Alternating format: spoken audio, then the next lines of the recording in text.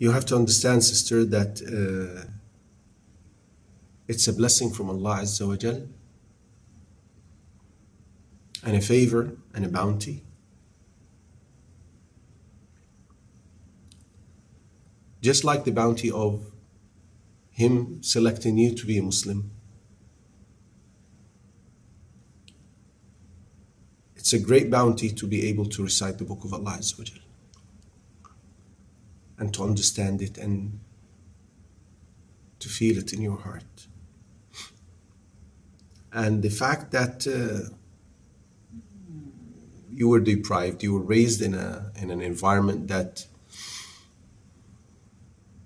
did not attach importance to this important matter, is sad in itself. But I want to say it's never too late, sister. If Allah Azza wa Jal knows that the slave, he or she, is sincere in their intention in learning His book and understanding it and memorizing it, Allah Azza wa Jal will facilitate that for you.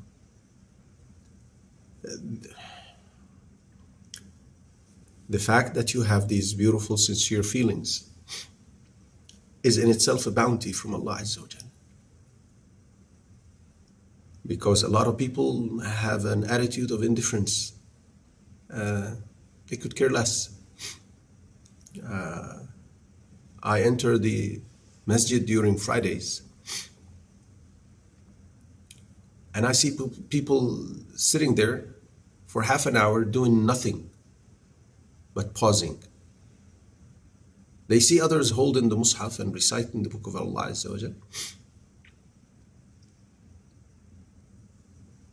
but they're deprived. Going into the practical steps of doing that. The first and foremost in importance is these feelings that you have now. That you want to be attached to Allah. You want to connect to the words of Allah, to the Book of Allah Azza wa Jal. You want to lead this blissful life in the shade of the Book of Allah, being guided by the light it has in it. These feelings, these beautiful feelings, sister, are in themselves a bounty, and they're the first step. So you have the first step. What remains after that is how to go about learning the Quran. Don't wait until you learn how to read it and then understand it. No, you can, alhamdulillah, Allah has facilitated in so many languages the translation of the meaning of the Quran. So that's been facilitated by Allah Azza wa Jal. So you can actually read the translation and live the meaning of the verses. I just remember the story of one brother during Taraweeh in Ramadan. This was about maybe 30 years ago or so. He doesn't speak Arabic, he doesn't understand the Quran. And the Imam was a person with a nice voice.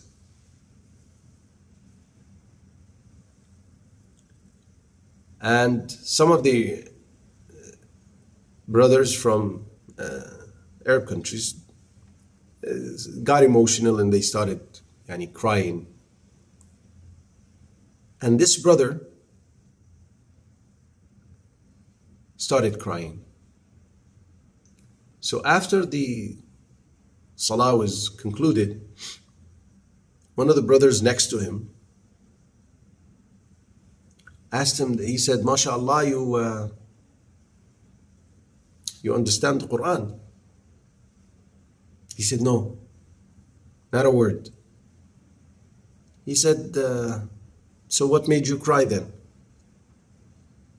He said, why did you guys cry? They said, we reacted to some of the verses that were recited. He said, well, I have cried because I am deprived from understanding and thus crying like you.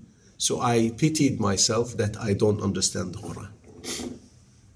These beautiful feelings, as I stated earlier, reflect sincerity and truthfulness with oneself and with Allah Azza wa Jal. And I assure you, anyone who has these sincere feelings, Allah will not let him or her down.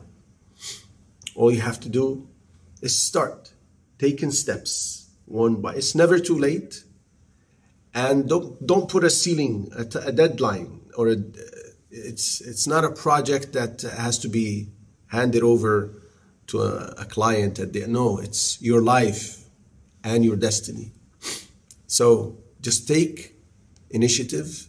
Start reading the translation of the meaning of the Quran from Fatiha down, all the way to Nas. And concurrent to that, enroll in Nuraniya. I'm sure you probably have heard of it. And that teaches you the alphabet and the connection of the letters to form words, and then it teaches you how to read words in sentences and so on. It's not difficult, and it's very helpful. And I have seen many people benefit from this, and becoming from people who don't know anything to people who can actually hold the Quran, the Arabic Quran, and read it. With the sincere feelings that you have, trust me, Allah will not let you down. Allah will not forsake you.